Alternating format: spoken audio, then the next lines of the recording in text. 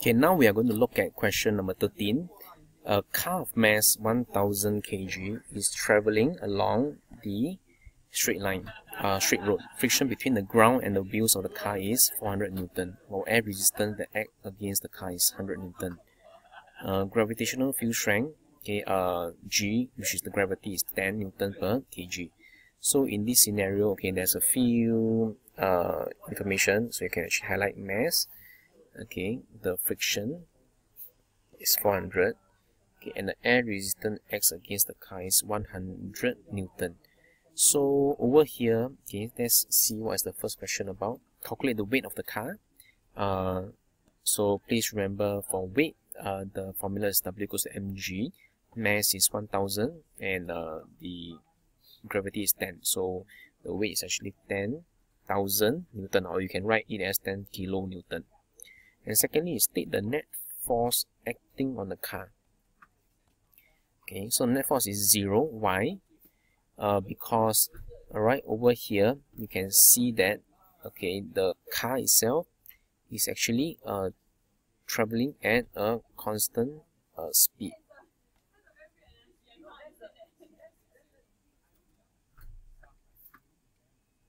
Right.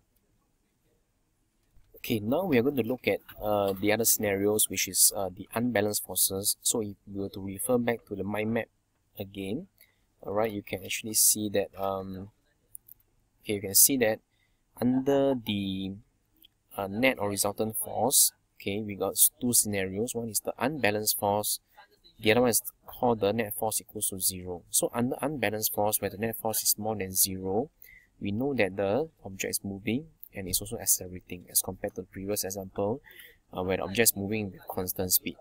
So let's take a look at this question. Two forces act on a 2 kilogram object as shown. What is the net force acting on the object? So in this case, 9 Newton is pushing to the right, 5 Newton is pulling it to the left. So there is an unbalanced force of 4 Newton to the right. So the object is under the influence of unbalanced forces. What happens to a stationary object when a non-zero net force acts on it? Okay, the object may accelerate or decelerate.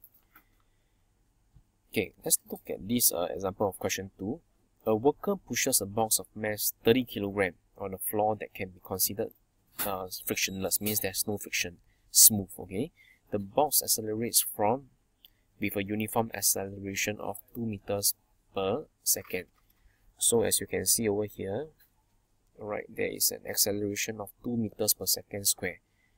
Okay, so calculate the net force acting on the box. So if you recall net force, okay, F equals to ma, or some people write as F net equals to ma, is the same thing. Alright, we know that acceleration is 2, so we substitute a 2. The mass is 30 kg, and the net force acting on the object is 60 Newton.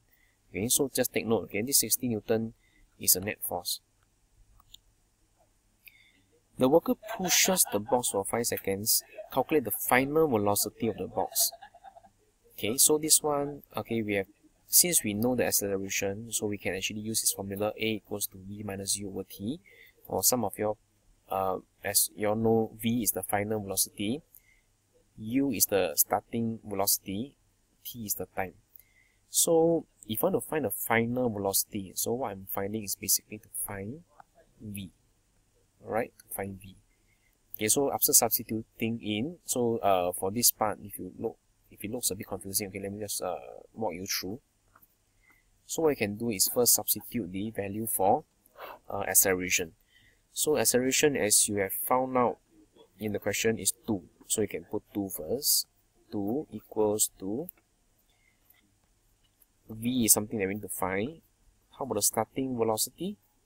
Okay, the starting velocity is actually 0. Okay. Alright, so over here we are assuming that it pushes, okay, from rest. And then the time is actually given over here, which is 5 seconds. So we can simplify it, V over 5. Okay, so in the end, V is equals to 5 times 2 equals to 10 meters per second. Okay, so over here, right, is a more difficult example in finding the final velocity of the object.